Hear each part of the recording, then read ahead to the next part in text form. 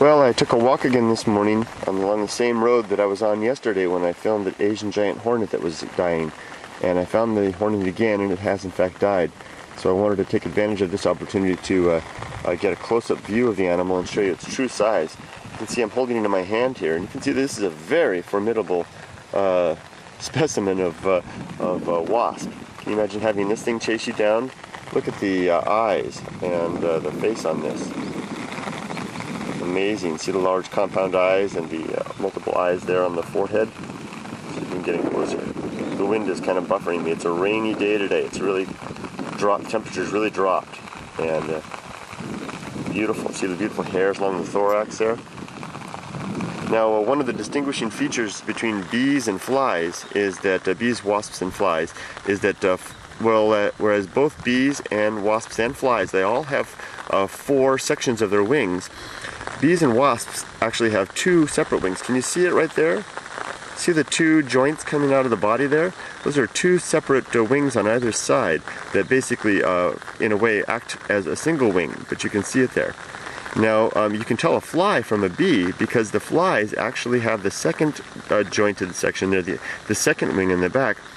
It's vestigial. It's been reduced to a little drum, and that drum is, I can't recall the name of the drum, but it's used like a gyroscope when they're flying, and this is the reason that flies can do such wonderful aerobatics. Their second wing, their rear wing, has been reduced to basically a gyroscope. Now, bees and wasps have all 4 wings actually as wings, although they behave as single wings on either side. Very interesting little point difference there. One way you can tell a fly from a bee. Look at the beautiful body segments there, the sections there. All insects have 3 body segments. There's a head, you can see here, beautiful head section. A thorax, that's where the muscles are for the legs and the wings, and then an abdomen. Now, one of the characters in the abdomen back here is where a lot of the internal organs and digestive elements, reproductive organs, are kept back here. Bees, wasps, and ants are known for their very narrow midsection between the thorax and the abdomen. Now, it's a little slippery. It's hard to hold this straight, and but I'll try to get a good shot here of the legs now. It's beautiful, beautiful antenna. Look at those mandibles. Boy, they could really do some damage if they wanted to.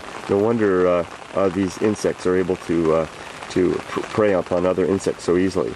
Now, one thing that I found very interesting with this animal when I picked it up was noting that it had died with its stinger extruded. Or extruded, I don't know if that's the right word, but extended. Look at that thing. Wow.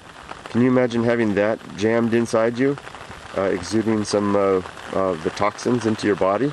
Now, we had some interesting comments from people after my first video yesterday. Some people were commenting that the venom may be strong enough, potent enough to kill you on its own, whether or not you had an allergic reaction or not. Some people said that the toxin was strong enough to dissolve flesh, dissolve human flesh. I don't know the facts on the potency of the venom, or even if venom is the right word, but I can imagine that could do some serious damage. Now, just an amazing creature. I'm going to go ahead and just put it in my hand here. Hopefully I won't sting myself with it. Now, look at that thing in my palm. That is one formidable, large hornet. I certainly wouldn't want to have a swarm of these chasing me.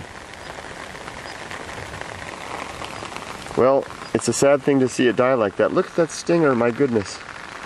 But a wonderful opportunity to film it and to have a close-up look. I mentioned in some comments yesterday that in the video that I've been chasing this animal for years, and that's literally a fact. No kidding, chasing this. I have been running after this animal when I spot it in the fields to try and get a shot at it, but it's a difficult thing because they move so quickly, and also I don't want to get too close to a live, healthy specimen and arouse its anger. Although I've been told that they are not so aggressive when they're wandering about in the field, that they're typically more aggressive when you disturb their nests. Fascinating animal.